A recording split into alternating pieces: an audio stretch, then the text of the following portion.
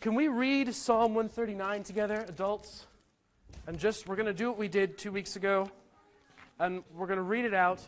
And what I want to know is what strikes you? What do you like in that psalm? What's the verse you go, I like that verse. I need to hold on to that verse. So Psalm 139, and we're going to read it out loud together. And remember, as you're listening, you're looking for what's the verse that strikes you that you go, I really like that verse. Okay? Sharon. O Lord, thou hast searched me and known me. Thou knowest my down sitting and my uprising. Thou understandest my thoughts afar off. Thou compassest my path and my lying down, and art acquainted with all my ways. For there is not a word in my tongue, but lo, O Lord, thou knowest it altogether. Thou hast beset me behind and before, and laid thine hand upon me. Such knowledge is too wonderful for me. It is high, I cannot attain it. Nicholas, verse 7. Where can I go from your spirit? Where can I flee from your presence? If I go up to the heavens, you are there. If I make my bed in the depths, you are there. If I rise on the wings of the dawn, if I settle on the far side of the sea, even there your hand will hide me. Your right hand will hold me fast. If I say, surely the darkness will hide me, and the light become night around me, even the darkness will not be dark to you. The night will shine like the day, for darkness is as light to you. Aaron, verse 13. For you created my inmost being. You knit me together in my mother's womb. I praise you because I am fearfully and wonderfully made. Your works are wonderful. I know that fully. My frame was not hidden from you when I was made in the secret place, when I was woven together in the depths of the earth. Your eyes saw my unformed body. All the days ordained for me were written in your book, before one of them came to be. How precious to me are your thoughts, Lord. How vast is the sum of them. Were I to count them, they would outnumber the grains of sand. When I awake, I am still with you. Nikki, verse 19. If only you, God, would slay the wicked. Away from me, you who are bloodthirsty. They speak of you with evil intent. Your adversaries misuse your name. Do I not hate those who hate you, Lord, and abhor those who are in rebellion against you? I have nothing but hatred for them. I count them my enemies. Search me, God, and know my heart. Test me and know my anxious thoughts. See if there is any offensive way in me, and lead me in the way everlasting. So tell me, somebody tell me what verse stuck out to you, what phrase, maybe it's just a single word. You go, I really like that word. I don't want to know why, I just want to know what it is. So don't tell me why you liked it, just tell me what you liked. Yeah? Somebody start us off. Max, verse 23. Search me, O God, and know my heart. Try me, know my thoughts. The whole verse or a specific phrase? All of it. Someone else said something. 17. How precious to me are your thoughts, O God. How vast is the sum of them. Nicholas, did you have one as well? 23 as well. I got verse 3. Verse 3. Got my path and my lying down. You are acquainted with all my ways. Verse 16. All the days ordained for me were written in your book before one of them came to be. Someone else? Even the darkness will not be dark to you. The light will shine like the day. The darkness is as light to you. Anyone else? A verse, a phrase, a word that particularly stuck out? 16 to you as well? All days ordained for me were written in your book. Yep. Before one of them came to be. I like verse 15, that word, that phrase, my frame. I like that phrase. I won't explain why, but you can ask me later. Or maybe I'll say it later. Anyone else?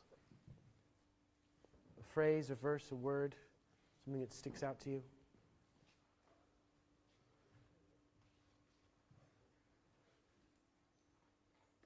Verse 17, how precious also are thy thoughts unto me. We did this 2 weeks ago. We did it again today. One of the things that we value as a church is getting back to reading the Bible simply and just, this is God's message to us, His Word. And sometimes we jump in and we immediately start going, this makes me think of this verse, and this is what it means, and we just want to start very simply with going, what strikes us? It's the first step of going, what might the Lord be saying to me in this moment right now from His Word? Is what's the thing that sticks out to you? And so that's where we start. And as we start small groups again in the fall, we're gonna do a little more of this in Bible study and very simply walking through what strikes you and what is He saying to you personally, not to everybody else, not to the world, not to the church, just to you. Yeah? And so in a sense, as we're talking this morning, the verse that stuck out to you, I want you to go away going, okay, why did the Lord make that verse stick out to me? What's He trying to say to me through that verse? Yeah? And I'm going to talk about just through the psalm briefly, but as you go away, the thing that stuck out, what's the Lord? I could say lots of nice words up here, but actually, if the Bible is true, that means that God doesn't need me for you to hear from Him through the Bible. Now, we do teaching and preaching, we do stuff in church, but actually that personal, and this psalm is the epitome of the personal relationship with God. And so we want you to hear from God for yourself. And the Bible says that it's possible by the power of the Holy Spirit that you can say, this verse strikes me. What's He trying to say to me? What does He want me to go away and do about it, or think differently, or be differently? Yeah?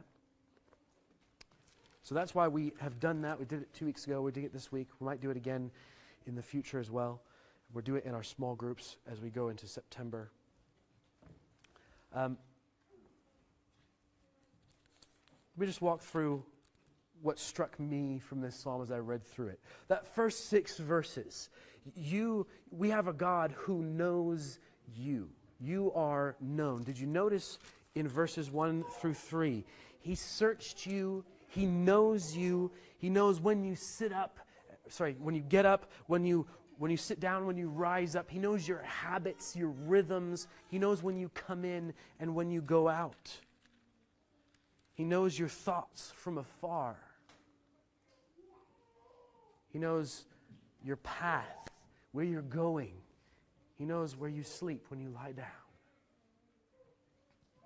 He knows your words, all of your ways, every word before it's on your tongue. You know it all, Lord, altogether. And verse 5 for me is key. He's not someone who just knows you inside and out like no one else can, but He hems you in. It's the idea of protecting something that's valuable. He hedges you and He hems you and He protects you. And His hand is upon me, says the psalmist. The hand of God being on you is the place of blessing. It's the place of closeness with Him. It's the place of intimacy in that sense. So He's the God who knows you and who cares for you, takes care of you. So it's not you know the song, it's the Police song, every breath you take, every move you make, I'll be watching you. It's a bit of a creepy song. It sounds like a love song, but it's kind of creepy. It's not this kind of knowing. This is not a stalker knowing. This is a God who protects, who treasures His creations. And David gets to that place. Such knowledge is too wonderful for me. It's almost overwhelming. And yet, friends, our soul longs to be known in that way. If I look at my own life, if I look at the culture around us, we're constantly longing for, we're searching for to be known, whether it's in romantic love or friendship love or social media. We're projecting ourselves because we want people to know us. We long to be known. And God actually knows you in a way that your soul longs to be known. He knows you in a way that your soul longs to. He's the only one who can. And He's the only one that it's perfectly safe to let Him know you absolutely. Anyone else will eventually take advantage, will eventually hurt you. But God, He hems you in. His hand is upon you. Verses 7 through 12, He not only knows you perfectly, but He's always with you. Now, I don't know about you, but sometimes I read this and I get to the first 6 verses, and then I get to the next 6 verses, and I think, sometimes I don't want Him to be with me all the time, because I've got sin in my life. You see, friends, when we're known at that level, when a God who is perfect, who knows us perfectly, and we have sin in our lives, the natural reaction of sin is that we want to hide. Think about Adam and Eve in the garden.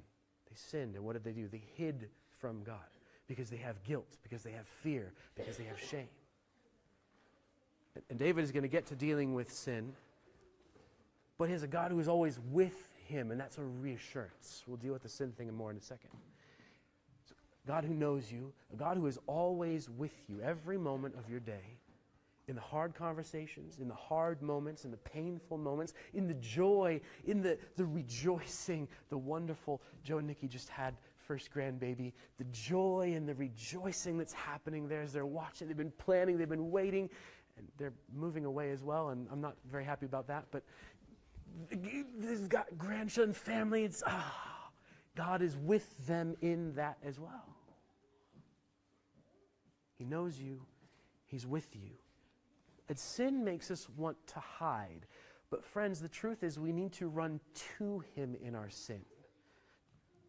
If you've got something in your life that you're hiding, you're avoiding dealing with the Lord with, sometimes it plays out practically. We avoid other Christians. We avoid church sometimes. Sometimes we avoid spending time in the Bible. We avoid certain conversations because actually we're avoiding God. Because we've got something He wants to deal with. We go, no, I'm trying. Jonah teaches us that you can't actually run from God. But we can turn a part of ourselves off. It's a dangerous thing to do because you start to get callous. David said, He's always with me. He knows me. He's with you. Even in your sin. Don't run away from Him in your sin. Run to Him. And then verse 13 through 16. He knows you. He's with you. He made you. He made you. Those wonderful verses. You knitted me together. See the imagery there? You ever watched someone who's a skilled knitter knit? I mean, they don't even have to look at it. Just buzzing along. I had a lady in a church in the States, and she did the lyrics for the singing. But during the sermon, she would sit there and knit as she listened to the sermon. And she was watching, and she would just knit. He knit you together in your mother's womb. I praise you, for I am fearfully and wonderfully made. My frame, that Psalm 103 uses that same language, my frame. He knows my frame. He knows that we are but dust. My frame, vulnerable, wonderful, fearfully made. Your frame was not hidden before Him, even when it was made in secret. So He knows you. He's with you. He made you. He made you exactly as He wanted you. You've probably got stuff in life where you go, I wish I could be different. I'm not good enough. I'm not. God made you exactly as He wanted, and yeah, as He wanted you. And yeah, He's working on you, but you don't owe Him anything. In the sense of He takes you as you are. In one sense, you owe Him everything. A very important sense. But He takes you, you don't have to earn His love. He gives it to you. We have stuff in our lives where we think, I'm not good enough. I need to change. This person doesn't like me. That person, I have to please. God says, no, I made you. I'm the one that matters. He knows you. He's with you. He made you. He numbered all of your days, written down. There's that idea of purpose. He has purpose for you as well. And David gets to verse 17. How precious to me are your thoughts, O God. You see, the natural response to a God who knows you, who loves you, who accepts you, who values you, who's with you, who made you, who has purpose for you, the natural response to that kind of God is to treasure Him.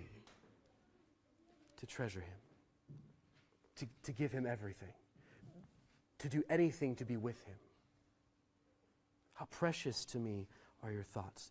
David knows the God who knows him, and he treasures Him.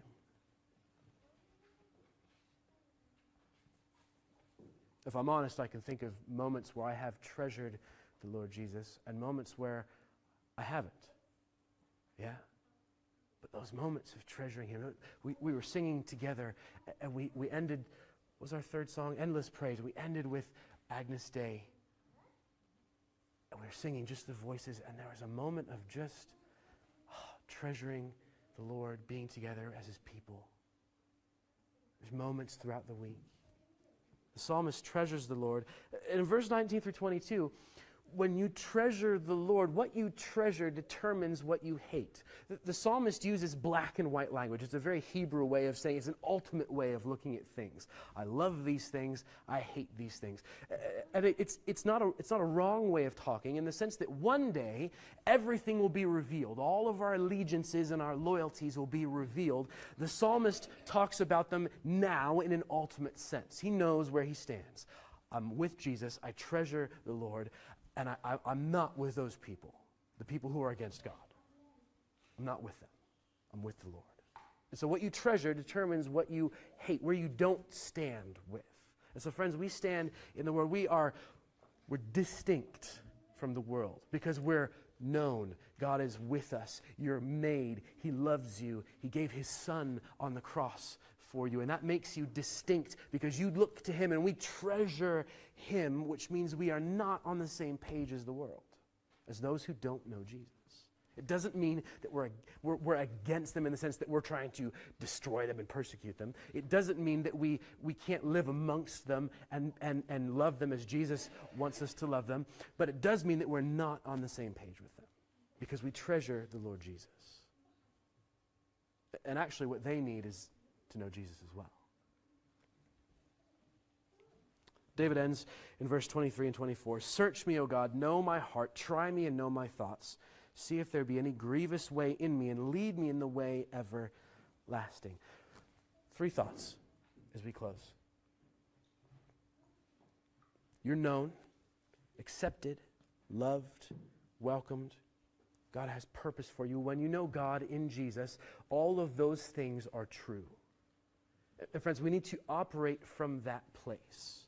When we try and operate from our own place of self-acceptance and self-worth and the worth and the acceptance of other people can give to us, marriages, parenting, children, career, relationships go down the drain.